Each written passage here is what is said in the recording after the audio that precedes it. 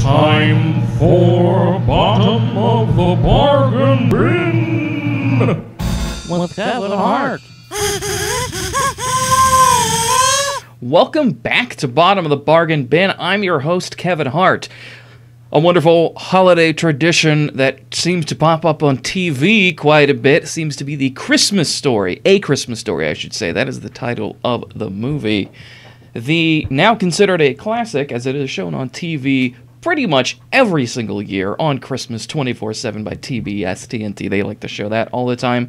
There was a sequel called A Christmas Story 2 that came out somewhat recently. I haven't actually seen that movie. It was also adapted into a Broadway musical that was done as one of NBC's live musicals starring Matthew Broderick, but there was another sequel, and this one came out pretty close to the original movie's release date. I'm talking about It Runs in the Family, which was later retitled to My Summer Story from 1994.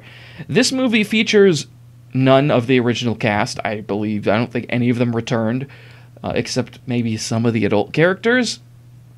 And then, of course, Gene Shepherd came back to do the narration. That is, I think, the only person that came back, to be honest. Lug turned his evil eye on me. How about you, Ralphie? Who, me? Yeah, Ralphie! Oh, I hated to be called Ralphie. Did you know that this movie existed? Because a lot of people didn't. A lot of people I know didn't. I didn't know this movie existed until it came on TV. There used to be a channel that was one of those over-the-air channels called This, which showed a lot of obscure movies owned by MGM. It was one of my favorite channels. It's unfortunately gone away in recent, just past year. But they showed this movie called A Summer Story. It might have even been titled at that point still It Runs in the Family. And I had no idea what this movie was about. It just kind of had the channel on in the background, and this movie came up. It's like, wow, this narration. I was with one of my friends. I'm like, this sounds a lot like A Christmas Story. This sounds like Gene Shepherd from A Christmas Story. And I looked it up, and yes, this movie, A Summer Story, is indeed a sequel to the original Christmas Story. And I thought, well, why would they make what are you going to try to make a sequel out of? Well, A Christmas Story does come from the original book, and that original book had many chapters in it. Of course, many of them had not yet been adapted into movies like A Christmas Story had. So, A Christmas Story 2, It Runs in the Family, is based off one of those chapters about his summer and how much he loved dueling with tops, as you saw in the last clip there. In fact, let me play it again, where he is about to duel off against this bully who nowadays we prefer them, I guess, as Beyblades, let her rip.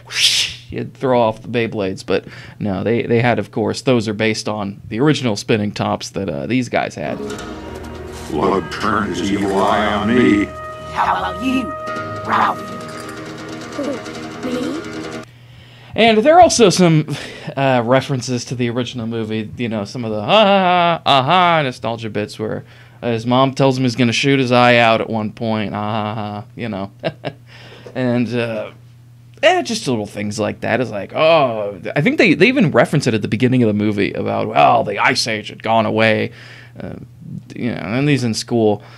This starts off in school where he had yet to do his book report, and he does a book report on a very dirty book that he gets out of his dad's room that was under his bed. So the teacher confronts him, and it's this scene where he lies and he gets caught, but it's this oddly intense scene at the beginning of this movie in regards to his book report. Get that book home! Did you enjoy the book? No. I was definitely starting to sweat up my corduroys. Yeah. It was a pretty funny book, wasn't it? I knew that this was a loaded question. No. That's good. I had guessed right. They had chosen to go with the truth, and it worked out. A long shot for sure. Ralphie spends most of the movie on the summer vacation. One of the main big plot points is their neighbors.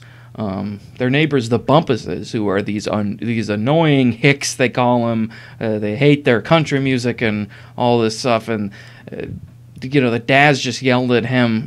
Nowhere near as good as the original dad from the first movie. He's yelling at him. Get off of my property. And he's blasting classical music at them at one point. He blasts the Ride of the Valkyries at them, which a little anachronistic maybe. Obviously, Ride of the Valkyries came out long before this movie, but using it as some sort of war cry wasn't until the movie Apocalypse Now came out. So that's just a little detail there, maybe. But anyways, here's some of the conflict that goes on between these two neighbors. Never you mind about my car. Where's your permit? Where's your 204-77042? Huh? I thought so. You don't have a permit to build an outdoor public convenience. You wall-eyed, city-fied idiot. That ain't no puny conveyance out there. That there's an outhouse. Clip cut off there, but... And then the guy spits tobacco on his foot. The whole movie, they're going back and forth, and eventually, out of nowhere, the neighbors move out. No fanfare, no anything. They're just out of the neighborhood. There's a whole subplot with Ralphie's mom and how she keeps going to watch these movies, and they're like old Betty Boop cartoons they're showing in the theaters. So they're watching them so that she can get these free kitchenettes, all sorts of things, and she snaps near the end of the movie, and she throws a gravy thing that you hold gravy in, a gravy boat, that's what it's called, and she chucks it at this guy's head, and then they all chuck the gravy boat because they all keep getting gravy boats, all these women that go to this convention. And so the through line with the tops is that Ralphie just can't seem to beat this kid. He can't beat this kid's top. He gets a gypsy top that he gets at the expo that they go to the expo, and he gets this top, and it goes. At the first, he gets an imported Chinese top, and that one loses. He gets the gypsy top from the expo, and it goes underneath the when they're kind of dueling in the streets there, in the streets, like outside of school. They're all in a circle, and the tops, both of them, they don't fall over, but they end up going into this drainage, down into the sewer, and that's it. And he's like, "It's a draw," and he's so mad. And that's that. But there's this really sweet moment where Ralphie's with his dad, and his dad's like, "Well, I used to play with tops when I was younger, and I made them out of clay." And I really thought that there was going to be a moment where, he keeps losing, and then his dad gives him the clay top, and that's the one that beats it. See, that would have been a really good moment, but instead they opted to just kind of leave it at that. And the movie doesn't really go anywhere after that. There's a through line of fishing as well. Ralphie keeps going fishing with his dad, and like at the end of A Christmas Story, where they want to eat the big feast, and the dog gets it, and they end up going to eat Chinese food. They end up eating fish at the end of this, and I thought there was going to be some sort of thing with the fish, but instead they just catch the fish and they eat it, and he's like, "I'll remember that summer always," and that's how the movie ends. It's pretty boring, and for a movie that is 80 minutes long, it moves at a snail's pace, and it was hard to get through. Not that it was bad or anything, but it's just kind of It's something as iconic as A Christmas Story, and you make a sequel to it. It's hard to follow up.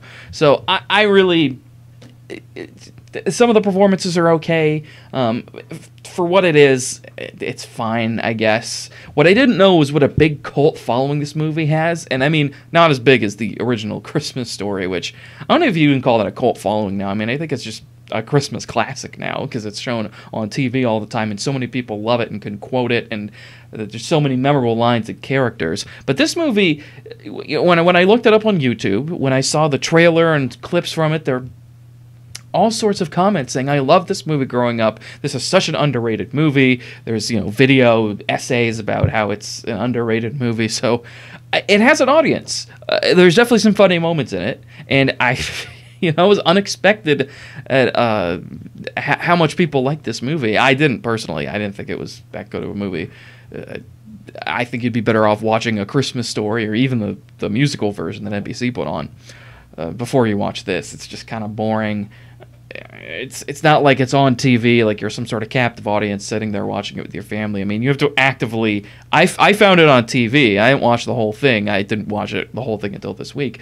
But, you have to actively look out this movie. Look out to find it. And when you watch it, it's just kind of underwhelming. So I wouldn't recommend this movie at all. I don't think it's terrible. Definitely not the worst movie I've seen, even from the movie reviews I've been doing on Let's Talk Arts and Entertainment. So... yeah, this movie's not that great, but, well, it's a sequel you did not know existed to a Christmas classic. And that is, again, A Summer Story, or It Runs in the Family. Thank you so much for watching or listening to Bottom of the Bargain Bin. I am your host, Kevin Hart, and we will do this again next time.